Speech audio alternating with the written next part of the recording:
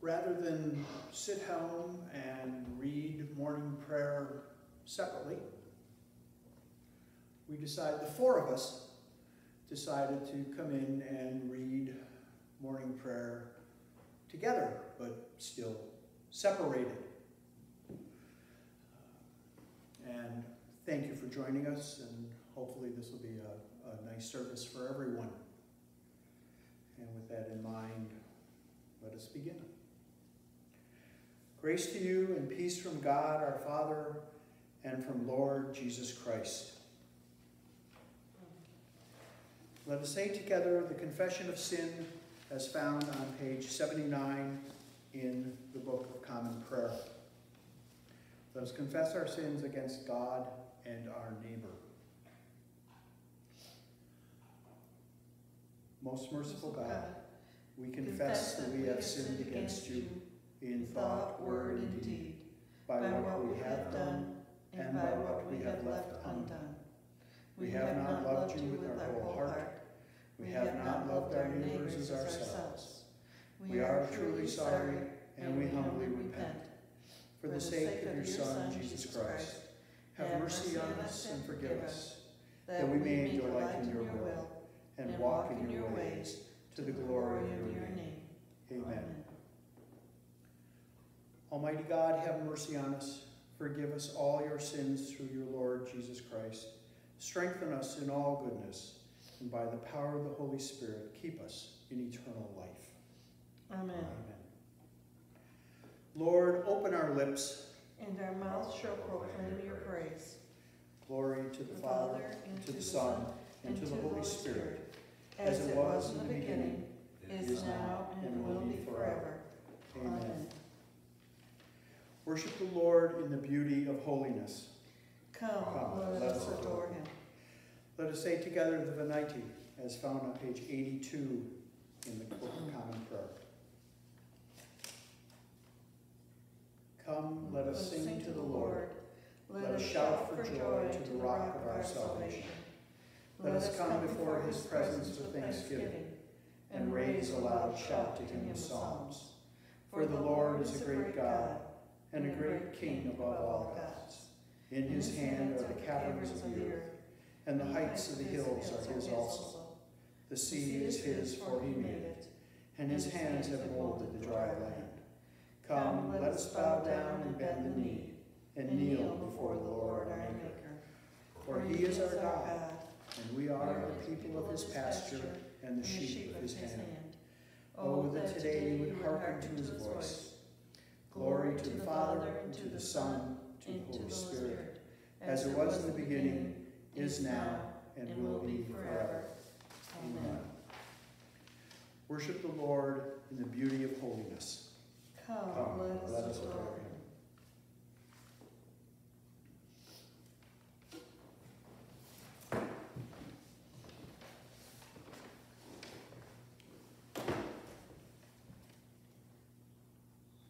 O God, you are my God. Eagerly I seek you. My soul thirsts for you. My flesh faints for you, as in a barren and dry land where there is no water. Therefore I have gazed upon you in your holy place, that I might behold your power and your glory. For your loving kindness is better than life itself. My lips shall give you praise. So will I bless you as long as I live, and lift up my hands in your name. My soul is content as with marrow and fatness, and my mouth praises you with joyful lips. When I remember you upon my bed and meditate on you in the night watches, for you have been my helper, and under the shadow of your wings I will rejoice. My soul clings to you, your right hand holds me fast.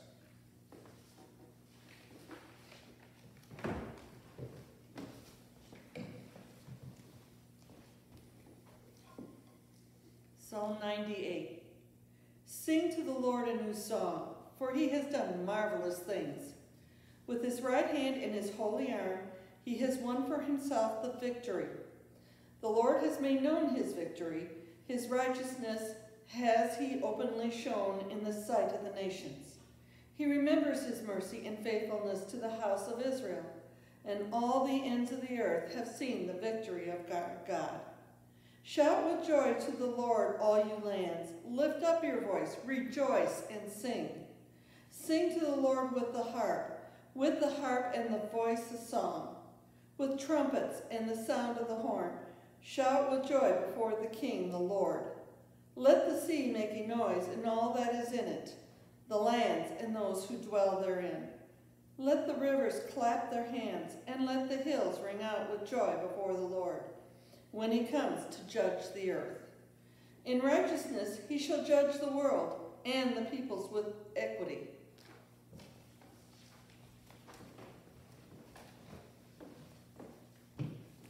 Glory to the Father, to the Son, to the Holy Spirit, as it was in the beginning, is now, and will be forever. Amen.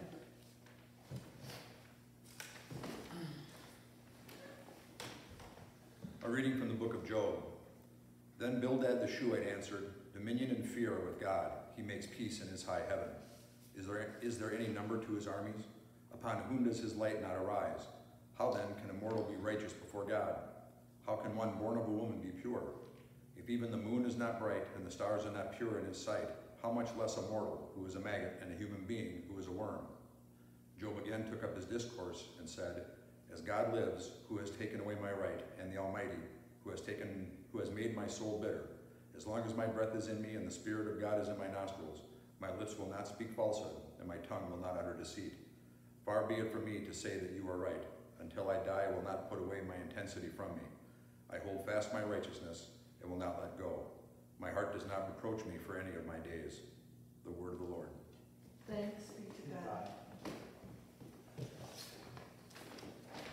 Let us say together Canticle 16, the Song of Zechariah, is found on page 92 in the Book of Common Prayer. Blessed be the Lord, the God of Israel.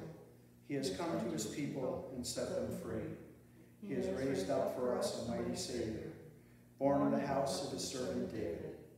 Through his holy prophets he promised of old that he would save us from our enemies, from the hands of those who hate us. He promised to show mercy to our fathers and to remember his holy covenant. This was the oath he swore to our father Abraham, to set us free from the hands of our enemies, free to worship him without fear, holy and righteous in his sight, all the days of our life. You, my child, should be called the prophet of the Most High, for you will go before the Lord to prepare his way, to give his people knowledge of salvation by the forgiveness of their sins. In the early compassion of our time, the dawn from on high shall break upon us, to shine on those who dwell in darkness and the shadow of death, and to guide our feet into the way of peace. Glory to the Father, and to the Son, and to the Holy Spirit, as it was in the beginning, is now, and will be forever. Amen.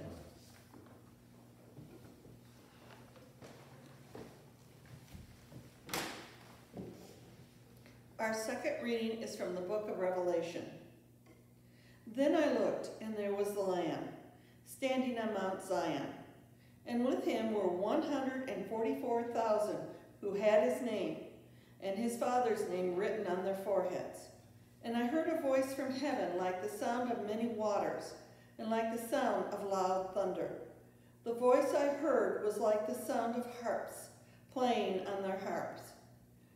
And they sang a new song before the throne, and before the four living creatures, and before the elders. No one could learn that song except the 144,000 who have been redeemed from the earth. It is these who have not defiled themselves with women, for they are virgins. These follow the Lamb wherever he goes. They have been redeemed from humankind as first fruits for God and the Lamb, and in their mouth no lie was found. They are blameless. Then I saw another angel flying in mid-heaven with an eternal gospel to proclaim to those who live on the earth, to every nation and tribe and language and people. He said in a loud voice, "Fear God and give him glory, for the hour of his judgment has come, and worship him who made heaven and earth, the sea and the springs of water." And I heard a voice from heaven saying, "Write this, blessed are the dead who from now on die in the Lord. Yes," says the Spirit, "they will rest from their labors, for their deeds follow them." The word of the Lord. Thanks be to God.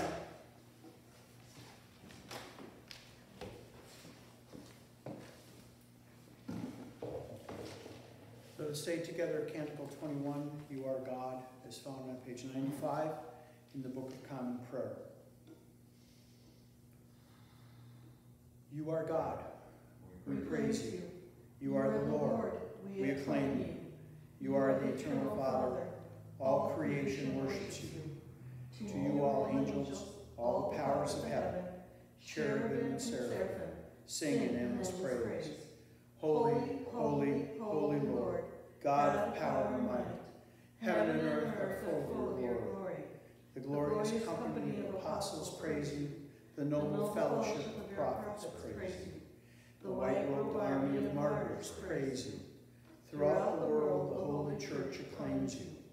Father of majesty unbounded, your true and only Son, worthy of all worship, and the Holy Spirit, advocate and guide. You, Christ, are the King of glory, the eternal Son of the Father. When you became man to set us free, you did not shun the Virgin's womb. You overcame the sting of death and opened the kingdom of heaven to all believers. You are seated at God's right hand in glory. We believe that you will come and be our judge. Come then, Lord, and help your people, bought with the price of your own blood, and bring us with your saints to glory everlasting.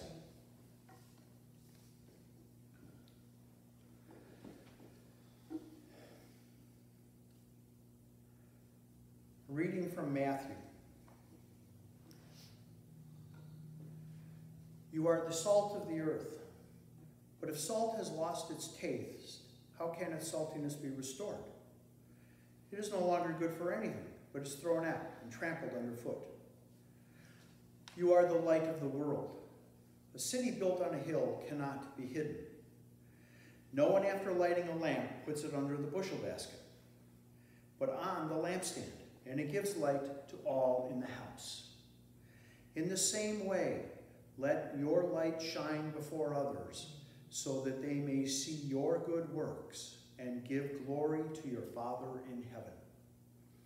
Do not think that I have come to abolish the law or the prophets. I have come not to abolish, but to fulfill. For truly I tell you, until heaven and earth pass away, not one letter, not one stroke of a letter will pass from the law until all is accomplished. Therefore, whoever breaks one of the least of these commandments and teaches others to do the same will be called least in the kingdom of heaven. But whoever does them and teaches them will be called great in the kingdom of heaven. For I tell you, unless your righteousness exceeds that of the scribes and Pharisees, you will never enter the kingdom of heaven. The word of the Lord. Thanks be to God. In looking at that reading from Matthew, I researched a couple of commentaries, and I really liked one by Reverend Kathy Walker. She emphasizes the sentence in the gospel, or the reading, in the same way, let your light shine before others, so that they may see your good work and give glory to your Father in heaven. And her whole commentary centers around that. I've adapted and adjusted and edited from what she said to try to keep it more in tune with this particular Sunday and this particular morning prayer.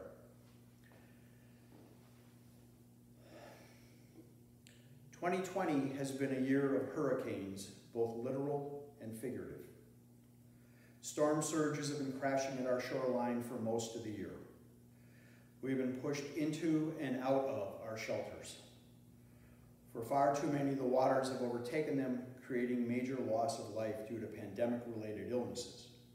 For others, the waves have crashed at the shoreline of social equity in a country that for too long has been determined to only respond during calm weather and low tide. As we wait for whatever the new normal is, God is extending an invitation for us to respond to those things which we can change, those things over which we do have some control. We may not know when we can fully return to in-person worship nationwide or to our workplaces, but we can attend to other urgent matters in need of our attention. Like St. John the Divine, many folks are currently searching for a roadmap leading to becoming the beloved community. That vision wherein all people may experience dignity and abundant life and see themselves and others as beloved children of God. There is no easy path, and a great deal of talking, discernment, and action are required to get to that promised land. There are times when conversations are difficult to have. Regularly, people struggle in even the closest relationships to say when they have been hurt or how they have been offended. Sometimes people just walk away without ever expressing true feelings about the pain they have suffered because of the actions of others. When the conversation does not yield a desired result the very first time, there is a tendency to shrug it off and simply give up. The challenge is that when those conversations are avoided, it can leave behind a toxic culture that permeates a community needlessly. We never know which incident, after evading a point of conflict, will trigger the crashing of wind and waves once again at the shoreline. Matthew challenges us to become involved in tough conversations, and we are called to bravely stand up for what is right and against what is wrong, and to raise our voices. We need to remember that God's roadmap provides strategies wherever conflicts develop. This particular passage is central to an understanding of how to stay in conversation at the most challenging times. Certainly St. John's is in such times. Many congregations within the Episcopal Church have been struggling to design programs that will lead to the world that Jesus preached about throughout his ministry. It is a daunting task. Were it easy, the work would have been completed years ago. Truly, it takes a lot of sheer will and great intentionality. It also requires a willingness to both talk and listen. Neither practice is easy, and yet it is possible to get closer to the goal with every attempt. On a large-scale view, amid a national pandemic, we should summon up the courage to address our issues, look at the root causes, and find solutions that will reorder how we live together in a harmonious and loving community that celebrates the depth and breadth of our beautiful communion. This is a remarkable moment in what we call the ordinary time of the church, locally and nationally, to model for the secular society what brave conversations that lead to healing look like. Jesus understood that healing involves taking some risks. Every time he dined with tax collectors and with Gentiles, people were enraged. It was unseemly for him to fraternize with the others, they thought. Yet, Jesus continued to preach about love for one another. In a year when many of the old societal norms have been challenged, the church is also tasked with confronting its own struggles. For those who feel that the church has sinned against them, Matthew recommends that such sin be called out, first privately, then in increasing public formats. We are at an inflection point where this work must be done with urgency. It can be done even at a time when in-person gatherings are conducted at a minimum. We can challenge ourselves to creatively determine how to facilitate dialogues internally with other congregations within our context and across denominations. On parish topics and on national issues, truth-telling creates vulnerability and sometimes leads to confrontations, or perhaps carefrontations, where we act with love to continue the dialogue. We must not give up. If we are ever going to arrive at low tide where we love our neighbors as ourselves, we must all be willing to risk pain and suffering to get there. In an earlier chapter of Matthew, Jesus bids Peter step out in faith into the rough seas and come to him. Although the waves were crashing, Jesus beckoned Peter. He beckons us, his contemporary disciples, to step out in faith, to overcome our weaknesses, and find our way forward together. The goal of becoming the beloved community is not relegated to one or even a handful of congregations. There must be a focused and concerted effort for everyone to engage. It is clearly understood that the past cannot be undone. But the goal of studying and revisiting our history is to help better understand what happened and to learn from those mistakes. Too often, dialogues lead to superficial work that is ultimately unsatisfying. Jesus is inviting us to dismantle this sin once and for all so that the afflicted may be healed forever. May God gently guide us all to a quiet shore where we can find the energy to listen to each other and develop a plan that leads to lasting change. Amen.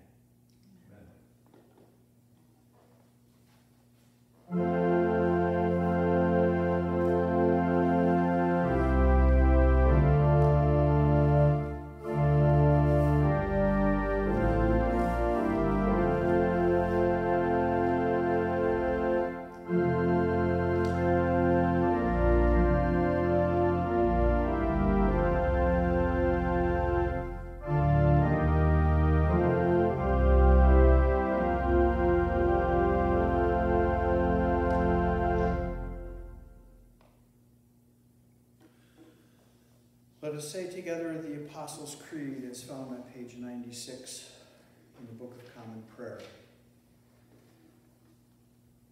I believe in God, the Father Almighty, creator of heaven and earth.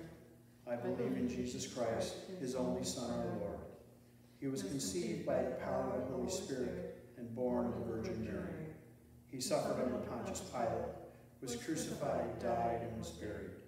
He descended to the dead. On the third day he rose again. He ascended into heaven and is seated at the right hand of the Father. He will come again to judge the living and the dead. I believe in the Holy Spirit, the Holy Catholic Church, the communion of saints, the forgiveness of sins, the resurrection of the body, and the life everlasting. Amen.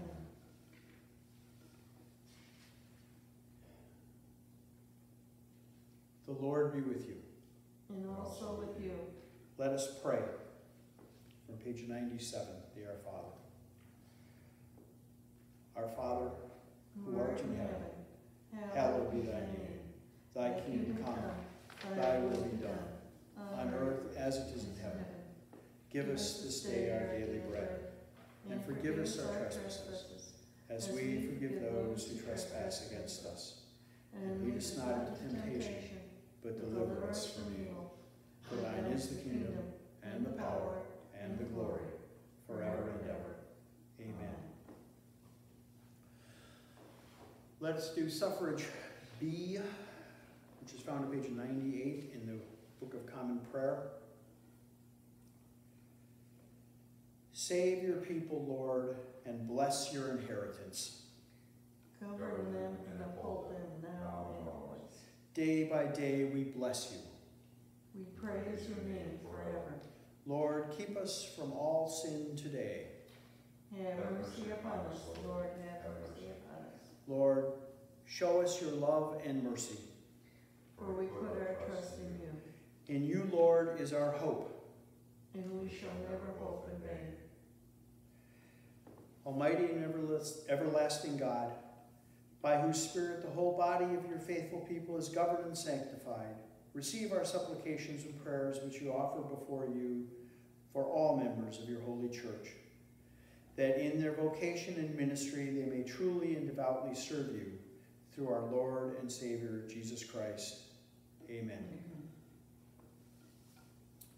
We pray for Betty, for Don, for Marion, for Cindy, for Lana, for Chris, for Marilyn, Jimmy, for Tommy, for Jill, for Eva, for Pidge, for Eunice, for Ken, Debbie, John, Jane, Mary, Marilyn, Maggie, Estelle, Dolores, and David. We pray for those areas suffering from natural disaster, domestic and foreign violence, and from the pandemic and its effects. We pray for all nations as they struggle to be better and to do better.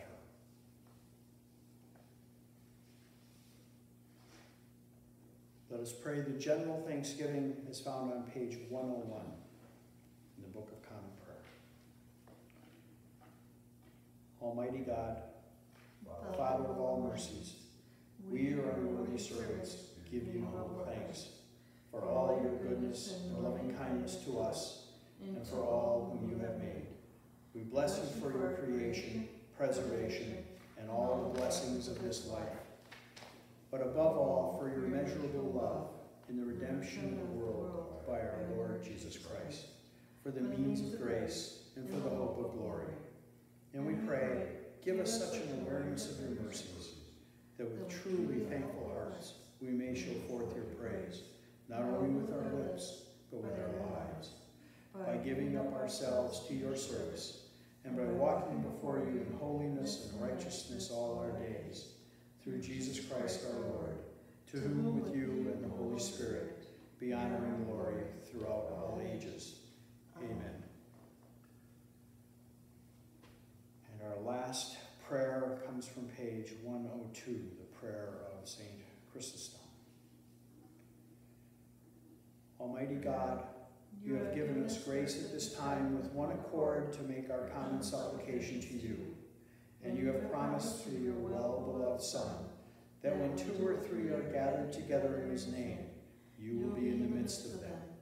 Fulfill now, O Lord, our desires and petitions as may be best for us, granting us in this world knowledge of your truth and the age to come, life everlasting. Amen. Let us bless the Lord. Thanks be to God. Glory to God, whose power working in us can do infinitely more than we can ask or imagine. Glory to him from generation to generation in the church and in Christ Jesus forever and ever. Amen. Amen.